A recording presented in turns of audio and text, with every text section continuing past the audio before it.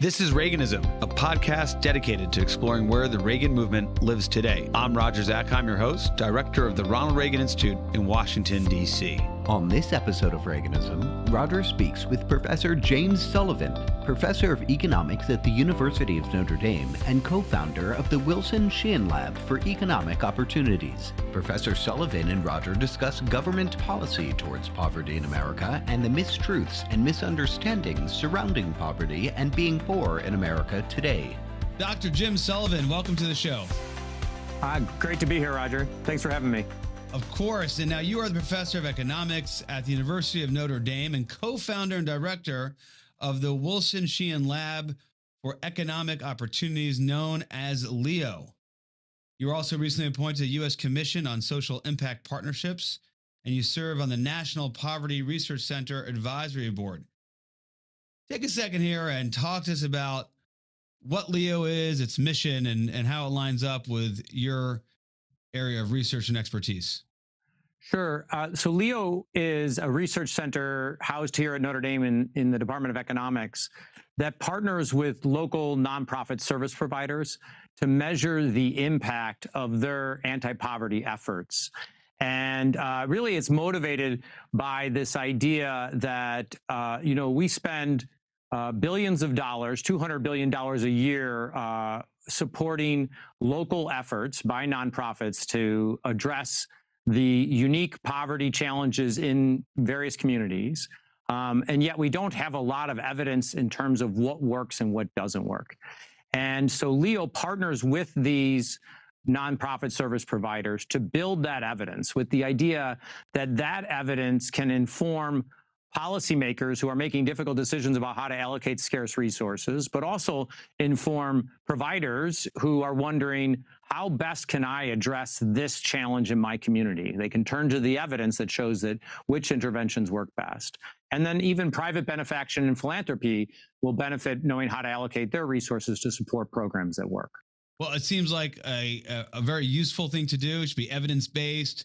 Everybody, you would think, it's certainly in government, wants to make sure we're using our tax dollars most efficiently, and we also want to get at this critical issue of poverty. Strikes me that the first step here is to understand where the problem resides. Where exactly we find poverty in the United States? And I want to set you up with this one because you've written about this and been interviewed on it. One from 2021, New York Times stands out, but certainly have done a lot beyond that. It seems to be that we have one narrative in the country that the rate of poverty or the problem of poverty is increasing. And we have this huge kind of wealth gap in this country. The rich are getting richer and the poor are getting poorer, and that approach. And then there's another line of argument that says, actually, no, we as a country have been successful in reducing the amount of poverty in this country. Why don't we start with that, Jim, because you've written on this and spoken eloquently on this subject. Tell us how to think about where we are as a country in combating poverty from the standpoint of, are we decreasing poverty, or is it increasing in this country? Yeah, and it's a complicated issue that I think it's there's a bit of confusion because oftentimes there's two questions that get interchanged inappropriately. So one question is, who's poor and how many people are poor, right? And that's a point in time question, and it's inherently subjective because we need to, in order to define who is poor and how many are poor, we need to draw a line in the sand and say, we draw a poverty line and we say families with resources that fall below this line are poor. And we can have all sorts of debates about where that line should be. And a lot of the debate about the extent of poverty in the United States today is centered around where that line should be drawn. And inherently there's an arbitrary part of that because there's no science that tells you what, people above this line are poor and below are not. But where a clearer question that we can actually say something objective about is, have we made progress over time? Have the economic circumstances of those at the bottom of the distribution improved or gotten worse, stayed the same? And there, the answer is pretty clear that the economic circumstances have gotten better. And so what we see when we when we measure poverty appropriately over time, what we see is that there's been dramatic declines in poverty. We see it, as sharply, if not more so, for families with children than other families, and we see this over a long period of time. Now, to give you to emphasize this point, if you look at the official poverty measure, the poverty rate today is pretty close to where it was in the early 1970s. So that feeds into the story you mentioned about we've made little progress in the United States. But if you address many of the well-documented flaws around which there is consensus that there are flaws in the measures, we see that poverty has declined sharply on the order of a decline of more than 35% over the past 4 decades. So just give us a little bit more color on that. So it's there when you say it's declined 35%. Kind of what's the base? What are we measuring against? What does that actually mean? 35% against what? Yeah, actually, can I restate that? Oh, go ahead. Because I was saying that in percentage point terms. So the actual decline in percentage terms is a decline of more than 75%, and it would be a decline of roughly 40% in early 1970s to below 10% today. Whereas the official poverty rate would say it was a little over 11% in the early 1970s, and it's a little over 11% today. And so there's the noticeable difference for a number of reasons that are built into the flaws in the study. Okay, so that's super interesting. That one approach looking at certain data, I guess, labor Bureau of Statistics versus kind of what they're kind of using to calculate poverty. But one approach, looking at one set of data, could say, hey, it's pretty much no difference from the 1970s. Another one would say, actually, it's declined significantly, as you just laid out. Part of that, I've seen you write on this, and Senator Phil Graham recently published a book with a couple other co-authors, also, I think, hitting on a similar set of points that really goes to whether or not we take into account transfer payments. I mean, not just the income of the poor, but also the income of the poor and the transfer payments in terms of government, whether it's SNAP, housing, other forms of help that government gives to those at the poverty line, below the poverty line. Is that what you're getting at? Is there something else that explains this difference? No, I mentioned broad consensus around the flaws in the official poverty measure. Perhaps the one that's most often emphasized is the point you just made, that many of the components of income that particularly for disadvantaged families are not reflected in our poverty measure. In 1964, we declared a war on poverty, and we significantly expanded the social safety net, in large part in ways that are not measured in our official poverty measure. So we have a metric to measure how well we're doing in fighting poverty that doesn't include the key tools that we're using to fight. So let me give you an example. We launched the food stamp program, now known as the SNAP program, in the United States as part of the war on poverty. That is now upwards of a $60 billion program, and yet it's not included in our measure of poverty, because our measure of poverty measures cash income, and the SNAP program is an in-kind transfer, because it's a voucher essentially to purchase food. We've also invested a lot of our efforts to support the working poor through the Earned Income Tax Credit, right? Also a multi-billion-dollar program that program is not included in our measure of poverty because we have a pre-tax income measure of poverty. And so it's strange to have a tool for measuring poverty that doesn't include the key efforts that we've used. The last one is quite interesting, Jim, because for pre-tax income is not included.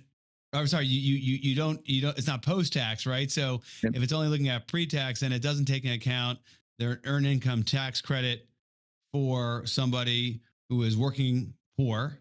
Yep. And it also doesn't take into account the amount of tax a wealthy person might pay in terms of their income. Of course, that as well. So almost like it's as someone and your mission at Leo, of course, you're trying to get at policy solutions to deal, with the problems as they are and trying to get the best data. It would seem to be, and this probably goes to the heart of what you work on, is that some of the data that's coming out of government is actually not helpful into solving problems. Because if we're just looking at the way the Bureau of Labor Statistics measures poverty, it wouldn't take into account, as you've just noted, the transfer payments. And you might end up trying, for example, to provide food to people in poverty where they actually get a food benefit from the SNAP program. I mean, I know that's a pretty kind of generalized example, but that would seem to be where you're trying to take the work of Leo. Correct me if I'm wrong there, or expand on that. Yeah, no. So I think that the data the government provides and others that they could provide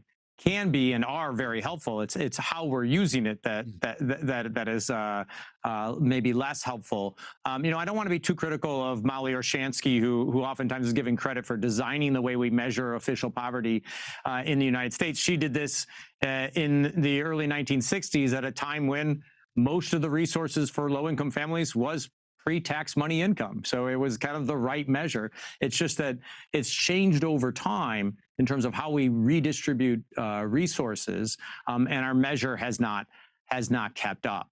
But it's pretty straightforward to show that if you correct for these flaws in the official measure, that there's been dramatic improvement. And I think it's really important to emphasize that it's not just that my research that's showing that's National Academy of Sciences research that did a report on child poverty, and it's the Council of Economic Advisors under Obama and under Trump, who both showed that there's been these sharp reductions in poverty, and yet you still see people cite the official measure and claim that we haven't made progress. Well, and it's understandable people do cite it because it would be the obvious place to go. You're writing in others, you point out that there's a supplemental information, and so. My understanding is the supplemental, piece here in the Bureau of Labor Statistics would include at least some or all of the transfer payments we were just discussing. Is that accurate? Yeah. So there are many other alternative measures of poverty. When you adjust the official poverty measure to include payments like SNAP payments and housing subsidies and the earned income tax credit, those programs that have expanded significantly over time, you do start to see that drop in poverty, and other adjustments. So one thing that in our work we've emphasized is that income. We get our income measure for poverty from surveys, and much of income is missed, and so you're going to get a more accurate picture of the well-being at the bottom if you look at how they spend, how much resources they actually spend to consume goods and services. Right. So consumption is a better kind of data set in terms of understanding poverty as opposed to what people are self-reporting on income. Let's just take a step back here, Jim, because we got into this discussion about whether or not poverty is increasing in the United States or decreasing relative, let's say, the 1970s. Mm-hmm. And we got this discussion, okay, well, what's taken into account in terms of answering that question, focusing on a few examples just now that are in these transfer payments or other types of benefits to address this problem. Could you state for us just generally how, with looking at the data as you've organized it in your mind and at Leo, characterize the level of poverty in the country today? Where is, how do you explain whether or not it's gone up or gone down? What is it? What is the poverty rate? And explain what you mean when you talk about poverty rate, because we're going to get to this in a second with respect to how the OECD looks at the rate of poverty in the United States. Mm-hmm. Yeah, so this is a question that's really hard to answer because it goes back to a point I made earlier about in order to specify a poverty rate today, you need to specify a poverty line. And to do that, you need to make a decision, an inherently subjective decision about what constitutes or counts as being poor versus not poor. And we might differ on what that is. Another important point that I like to make is that our opinion about what the appropriate poverty line should be might change over time. Yes. Right. So we might say that, a cell phone might have been a luxury good 15, 20 years ago, then it might be viewed as a necessity to get information about job opportunities and transportation and access information, right? So our understanding about what it means to live a life outside of poverty might change over time. What the point I do like to make, though, is that even though we've made considerable progress towards poverty, we're not saying that we've solved this challenge, right? In one sense, there are always going to have a challenge because our standard, our expectations about what it means to live a life outside of poverty probably increases as we grow as an economy. But the other is that there are new challenges that arise that clearly have not been addressed. You could talk about the opioid crisis or the low quality schooling, particularly in inner city communities. Issues with gangs and violence, particularly challenges that young kids and teenagers face. These are all vaccine persistent problems. Homelessness is one we might talk about later on, right? We've seen in certain communities that actually get worse. And so those are important issues that still need to be addressed.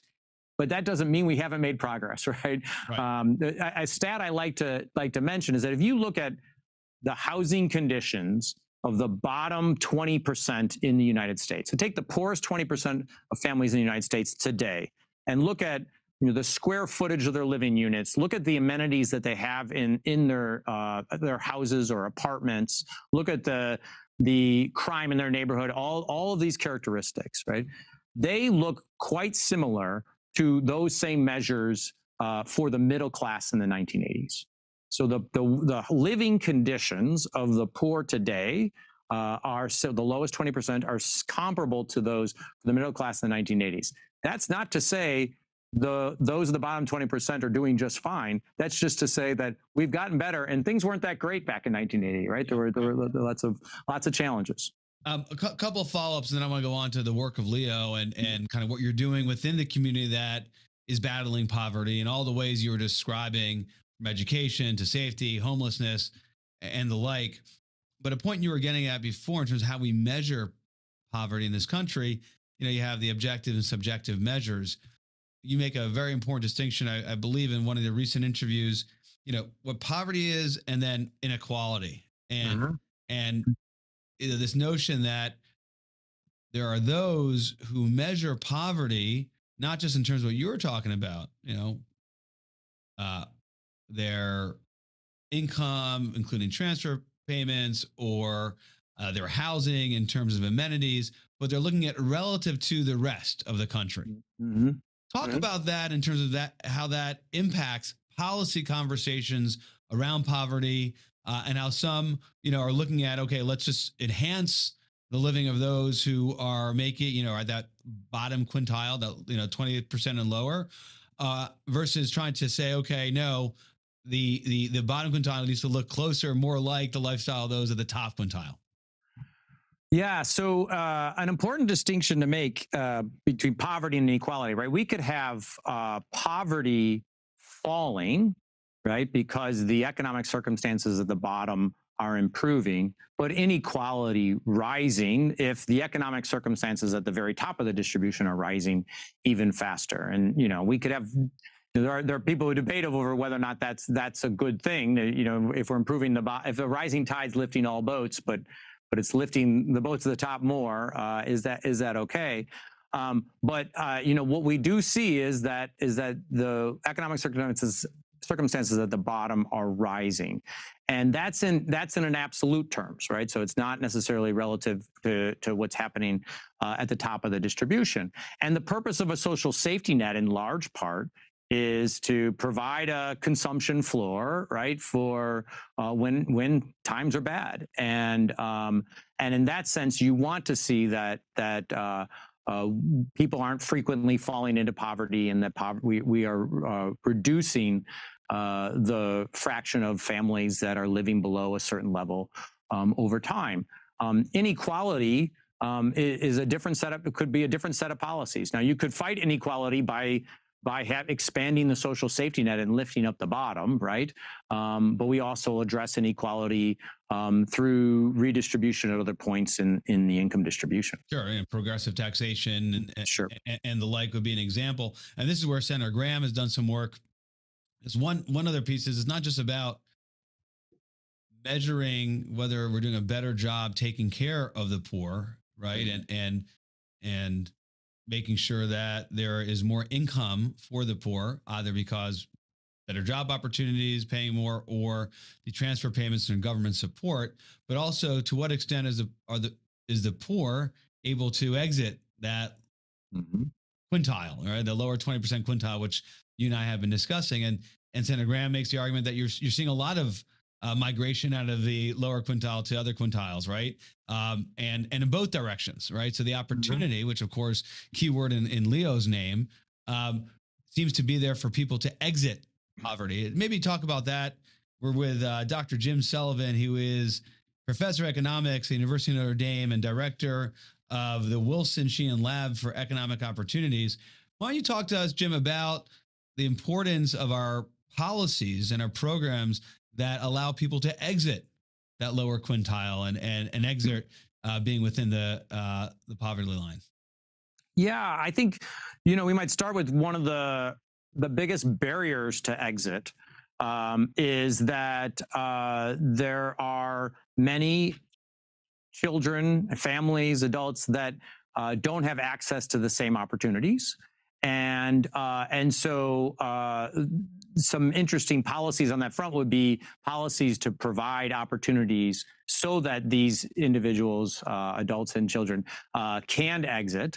And one of the areas where we're seeing some growing evidence of return on investment and impact for children is early childhood development investments, right? So that we know that that many of the disparities we see in economic outcomes at age 25 can be accounted for by the disparities that happen at age 5.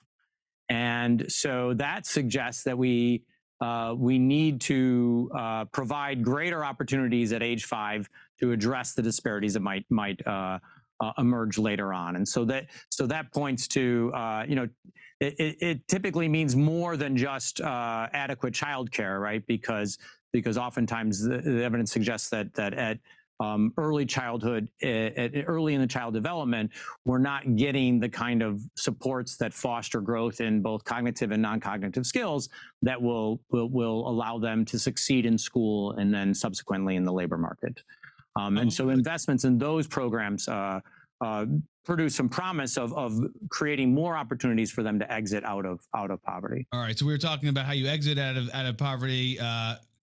Jim Sullivan, a director of co-founder of Leo, focusing on early childhood education being a key to get there. Before we exit the beginning of the conversation, I must mention I was preparing for our conversation and saw over the weekend the Washington Post Book World, and it featured front page of their section called Rich Country, Poor Country. And it was profiled 2 books, one by Washington University scholar, another Princeton scholar, really going to the heart of our discussion. And in this article, written by Timothy Noah, writes for the New Republic, emphasized the OECD standard, Jim, and said that of the 37 OECD country, the United States finishes 10th with a 15% poverty rate. And I just wanted to kind of close the loop on this to get your sense of how the OECD measures this and whether you think it's an accurate kind of reflection of how the United States is doing in the fight against poverty and really an accurate reflection of the level of poverty in the United States. Yeah. So when we talk about the United States being 10th, that's a point in time, right? So let's compare the poverty rate today in the United States to the poverty rate in European countries, for example. And it's true that there are more generous social safety nets in many of the European countries, which would elevate the resources of those at the bottom of the distribution, which would lead to lower poverty rates. But I think the key part that story emphasizes that's missed compared to our discussion is in the discussion of those books, there's talk about us not making progress over time in terms of the fight of poverty. And those are good examples of the story, just of people getting the story wrong, right? So those books talk about how they refer to making no progress towards improving economic circumstances of disadvantaged families in the United States. And that's just simply not true when you look at the data over time. If you look at the official poverty measure, one might conclude that, or you could look at a point in time and say, and identify a group that's really struggling and say, we're not making progress, but that's not evidence of not making progress, right? That's just evidence that there are still people in need. Let's follow up on the last point you made in terms of how we exit out of poverty, because that should be the goal, right? So much of the political divide in this country on this suite of issues is whether or not we are spending enough to deal with poverty. And conservatives often will say, listen, we're spending so much of our mandatory spending, on an annual basis, whether it's healthcare, whether it's, the food program, SNAP, whether it's housing. Our conversation today has certainly done a lot, right, to elevate the lives of those who find themselves in poverty. But conservatives say, okay, but what are we doing about helping people exit, right? So we're not sustaining poverty, where we're rewarding work is what conservatives often will point to, where we're creating opportunities. And to the extent conservatives are willing to, talk about equality, want equality of opportunity, right? Talk to us about the work at Leo, where you, through the data, see opportunities to help those who are in poverty, right? Impoverished, an opportunity to exit. You were just talking about education. What policy solutions, for example, given that you're sharing in terms of Leo's view that, hey, if there's intervention education, quality education at age 5, there's a better chance that by 25 they're going to enhance their opportunities and exit poverty. What would be some of the policy solutions that you've seen might work or you would advance, given that insight you just shared? Yeah. So if people ask me, if I had a fixed budget and I could only invest in one thing, I usually turn to early childhood because it pays off this long run investment. But that is not very satisfying for the millions of people that live in poverty today. And so then that speaks to your really difficult question, which is, what do we do about helping those that are in poverty today escape poverty? The work at Leo has exposed us to a number of, many wonderful initiatives in communities all across the country that are being implemented by nonprofit service providers to address just this question, right? So one of the things that we like to mention that we've learned from our partnerships with these nonprofits is they're the ones that are on the front lines fighting poverty every day. They're the ones that understand the needs of the community and what is going to address those needs and what's not going to. And so we turn to them and say, well, what kind of intervention do you design, or would you design to address the needs of your community? And then we partner with them to measure that impact. And there's a number of different approaches that have been successful. One that I will mention is so a group that has some of the most disadvantaged outcomes in this country are those that never finish high school. If you don't finish high school, your earnings are 70% lower than just a high school graduate, right? And your children are twice as likely to be a high school dropout than the children of high school grads. So you get this intergenerational transition of poverty. Yes, it's a vicious cycle. And so what do we do about if you're 25 and you don't have a high school degree? One thing that you could do is get a GED. Now, there's a lot of research out there showing that a GED does not produce the return on investment that a high school degree does. The earnings are much higher for those with a high school degree than those with a GED. In fact, the earnings of those with a GED is pretty close to those that just drop out of high school and don't have a GED. So what do we do? Well, there's an intervention that was designed by Goodwill, these Goodwill Excel centers that are essentially an accredited program that allows adults who have aged out of high school to obtain their high school degree and get post-secondary credentials. And and the interesting feature of this is that many states won't grant a high school degree to adults who above a certain age. So once you reach 21, you can no longer get a high school degree. Some states allow this, and the Excel centers operate in those states. And they recognize that adults in these circumstances need more than a traditional high school, right? So they need childcare. They oftentimes need counseling, coaching, mentoring, because they're dealing with a prison record, or they're dealing with substance abuse and other issues in their lives. And what we show in our partnership with them is that the earnings of those that complete the Excel Center program and get a high school degree through that program are 40% higher than those than a comparable group that doesn't complete the program. They have better jobs, more likely to go on in school. And so it's an example of an intervention that could actually lift a very disadvantaged group out of poverty, give them an opportunity to exit poverty, and we have evidence to show the impact. So you have the data that shows the GED is not going to solve the problem. It's not going to have material impact on income as if they were just a high school dropout without a high school diploma.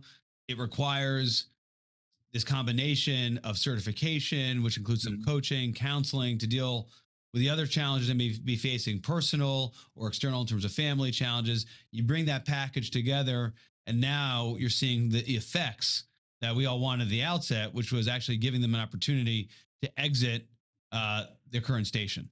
That's right. On the education side. Yeah, and I'll make a point about the data, and maybe we will talk more about it later. But the provider has data on the students they serve. So the Excel centers have data on the students they serve while they're serving them. Right? They don't have good information on what happens to those students afterwards.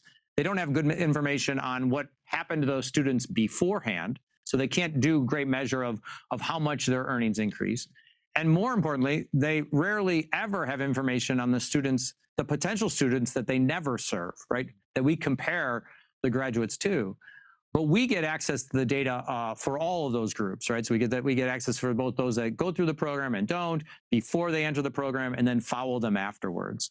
And that really allows us to measure impact in the way that the nonprofit community could never do. We're speaking with Dr. Jim Sullivan, who is professor of economics at the University of Notre Dame and co-founder and director of the Wilson Sheehan Lab for Economic Opportunities, LEO.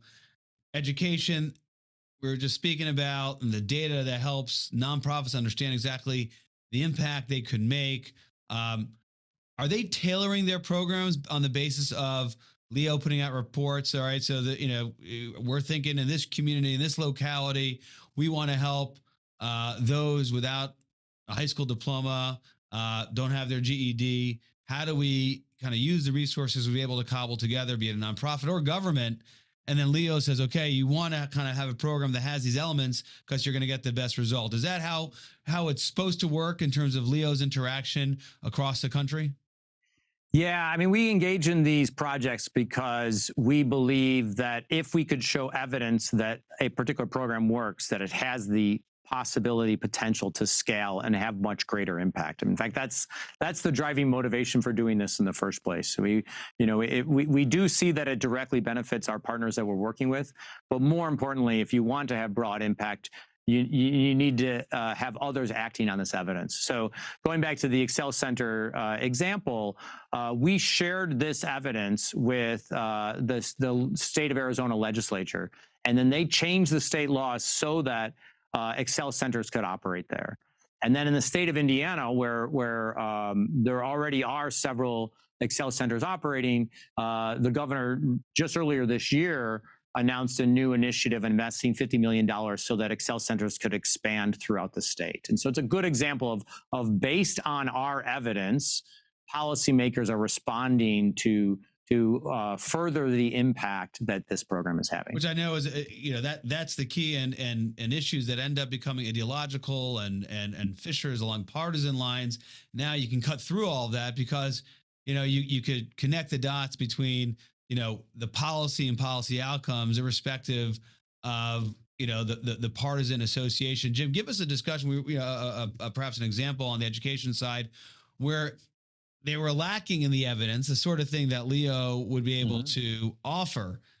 And they kept on throwing good money after a program that, was not yielding results. Perhaps it was a program that was emphasizing GEDs without the other types of support they need, or something else. You're coming in, you're presenting to somebody who we are at Leo and why the evidence is so critical into determining good public policy and allocation of public funds or even nonprofit funds. What do you turn to say, hey, this is the difference between using the data versus not? So an example of a program, and we like to talk about of programs that work, but it's a really good point you make that we also learn a lot about programs that don't work. And either way, let's let the evidence tell us how we should allocate those resources.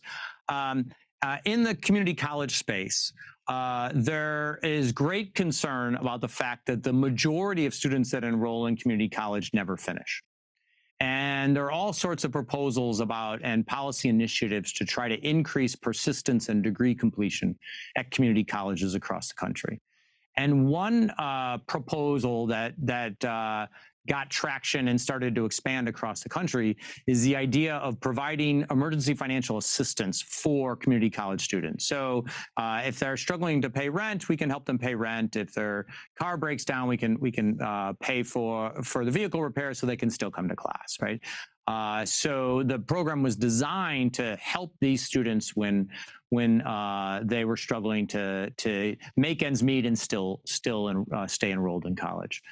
And in a randomized controlled trial study that we ran in partnership with a large community college, where one group got emergency financial assistance, but the other group did not, what we found was that there were no differences between the rates that they stayed enrolled and the degree to the fraction that completed a degree. And actually we had another component of the intervention where they got emergency financial assistance and coaching and mentoring. And what we showed is that when you get those together, you actually do see sizable effects, particularly for female community college students, on both persistence and degree completion.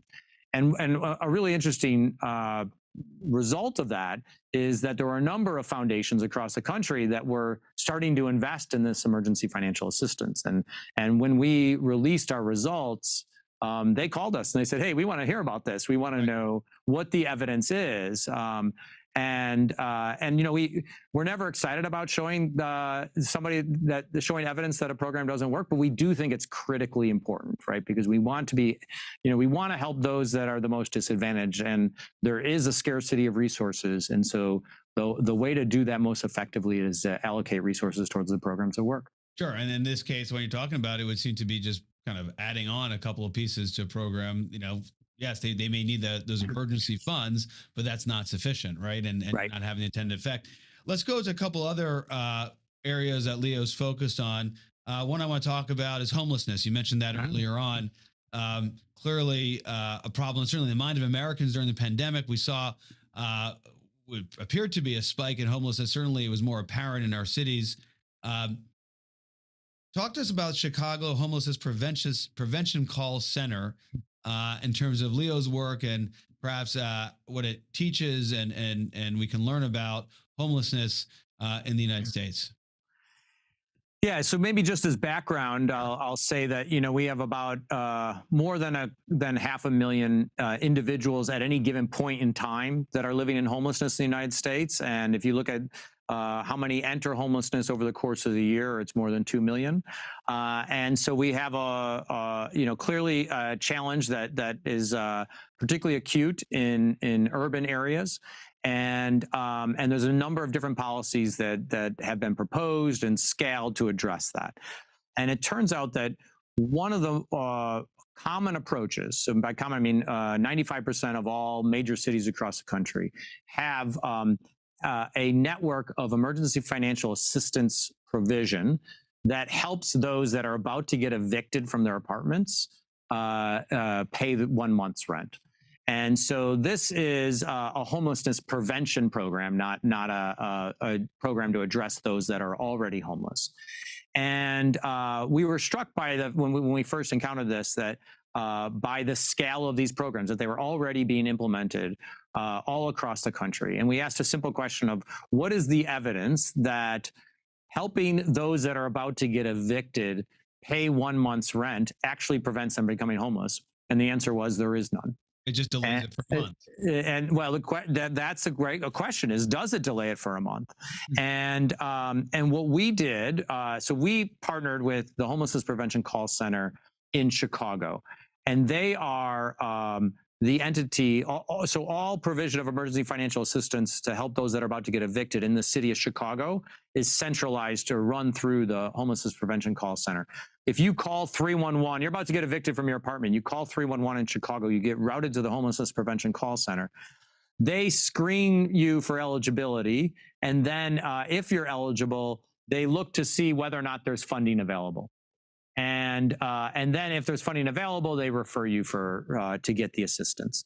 And a feature of that process is that sometimes you call and there's no funding available, and other times you call and there is funding available.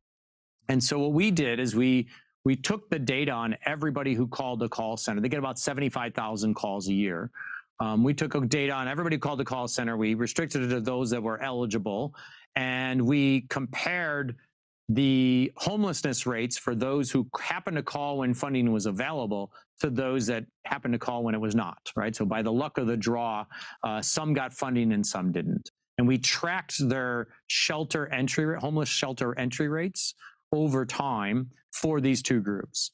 And what we found was that those that happened to call on a day when funding was available, so they were much more likely to get the assistance, were 76% less likely to be homeless 6 months later than those that called when funding was not available. So it's clear evidence that this kind of assistance actually is effective at reducing homelessness.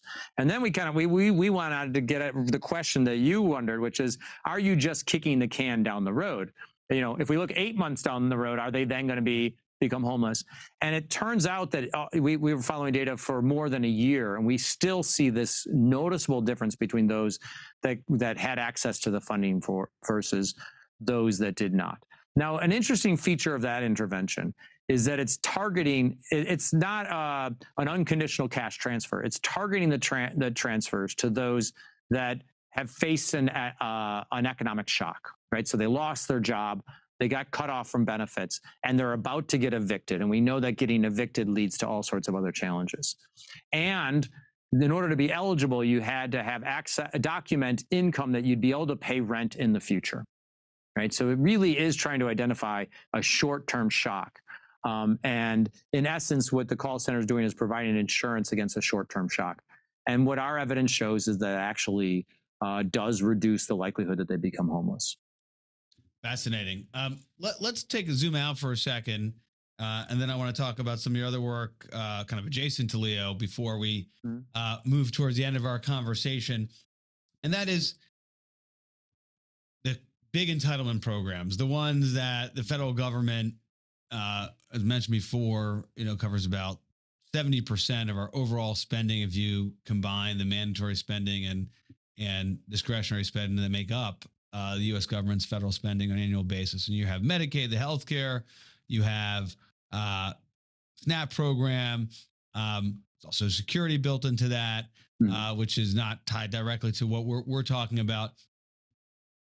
Has Leo taken a look at some of the evidence of whether or not these big federal entitlement programs, which often you have the partisan division, either we just need to continue to fund it and fund it more, versus those who say, listen, we need to stop throwing money at this problem and get control of the entitlements. Is there some evidence-based work that you've done that perhaps offers, an out from what seems to be this very stale and kind of frozen debate, which is not allowed for any political agreement between, how we handle entitlement spendings, whether we got to add more or we got to reform it, and it just leaves us doing nothing. Yeah, so Leo's focus really is on addressing the effectiveness of programs on the front lines, which in particular, those that are implemented by nonprofit organizations. And now, nonprofit organizations oftentimes are implementing programs that are funded by the county, the state, or even the federal government. But you know, our research portfolio really focuses on those programs rather than evaluating large scale federal programs. We kind of want to take this as a different approach and say, let's build the evidence on what works at the local level and then scale it up to the federal level when we know it works. Right, and kind of large federal policy is let's launch a large program at the federal level, right, and spend tens if not hundreds of billions of dollars on it, and then see if it works. You know, we're not going to address poverty only by building evidence from the ground up because that's a long process. But we think it's critically important, and we would like for what we're doing at the local level really to be a model for what happens at the federal level. And so we've been in conversations at the federal level of how do we access data so that we can do just that, and so that we can answer the questions that you pose with, you know, what is the effect of the federal social safety net on key outcomes like poverty, employment, economic well-being, et cetera. Got it. So let's move outside of the work in Leo and kind of get to this a little bit more. You assisted with the U.S. Commission for Evidence-Based Policymaking Act in 2018. You were recently appointed to the U.S. Commission on Social Impact Partnership. And then you also serve on the National Poverty Research Center Advisory Board. You know, what are you seeing happening at this level outside of, you know, the work at Leo?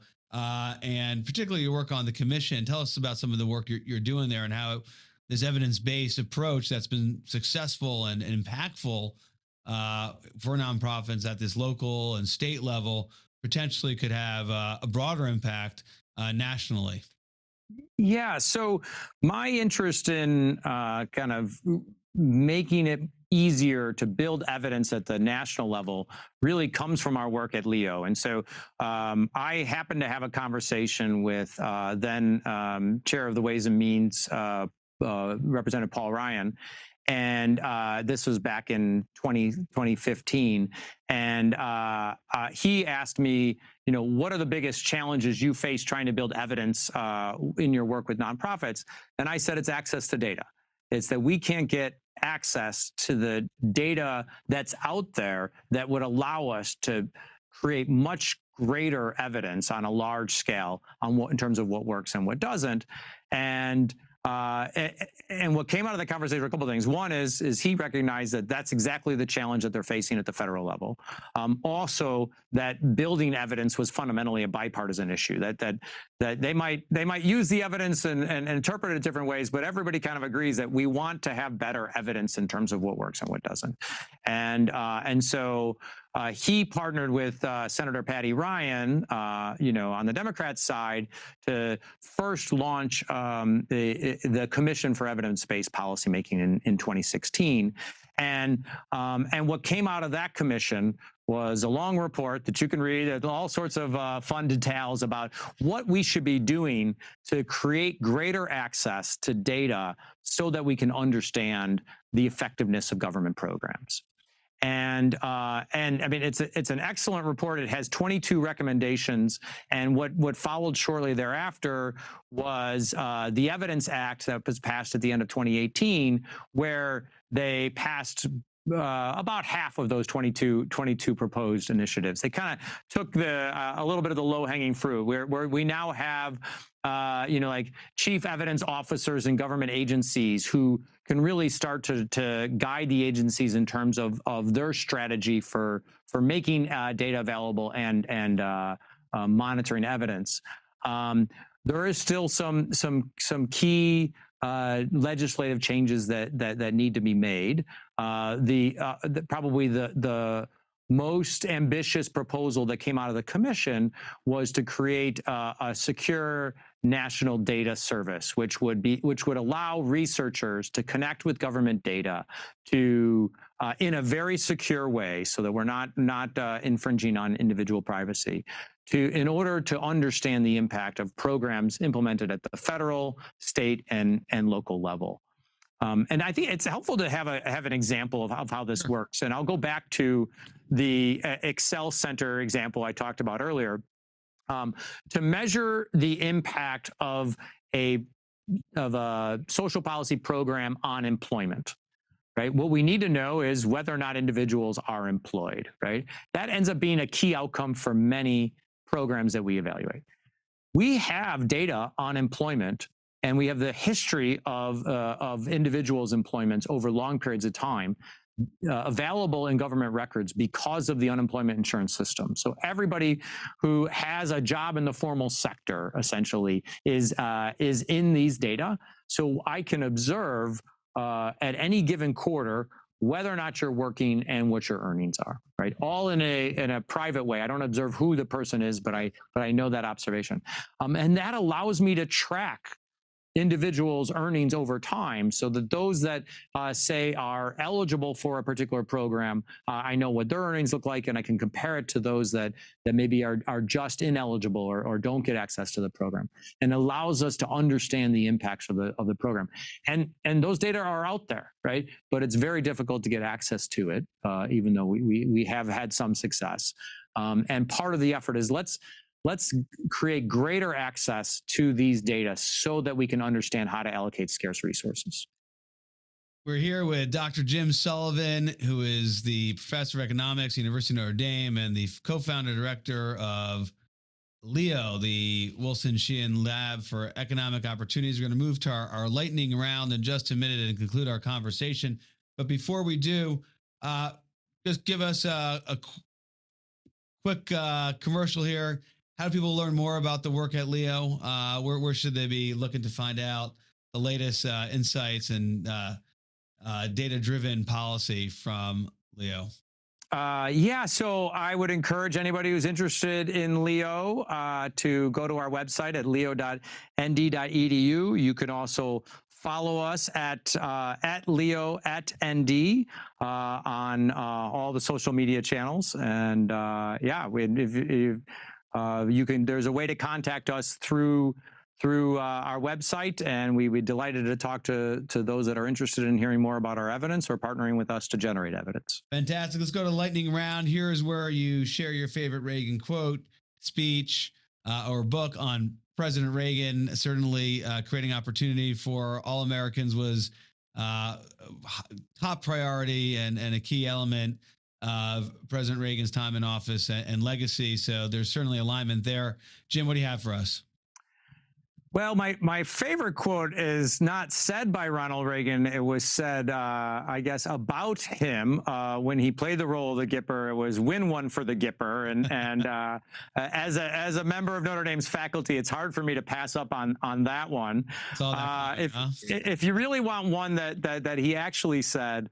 And it's probably, I actually quote Ronald Reagan on this a fair amount, is from his 1988 State of the Union address.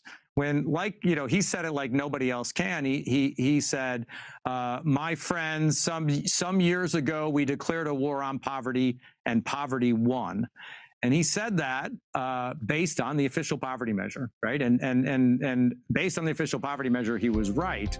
But we use that as a motivation for how important it is to think about the flaws in that measure and how that story actually changes if you address those flaws. Jim Sullivan, thank you so much for being on the show. Yeah, it's great to talk to you, Roger.